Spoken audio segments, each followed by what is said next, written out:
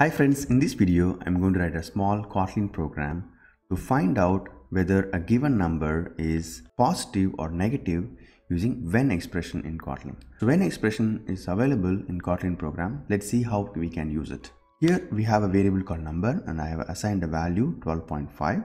I'm checking here whether if the number is less than 0, then it's a negative number. If the number is greater than 0, then it's a positive number. Otherwise, print the number is 0. So when I run this program, it says 12.5 is a positive number because the number is greater than 0.0. So that's why the line number 9 has been printed.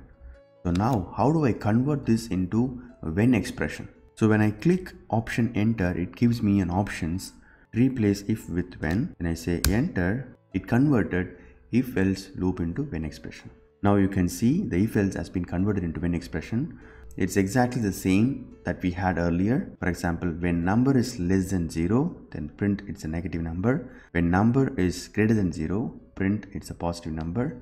Otherwise, the number is 0. So this is how we can use the when expression in KOTLIN program. So when I run this program, I'm able to get the same result. Hope this small program is useful. Please try out. Thank you.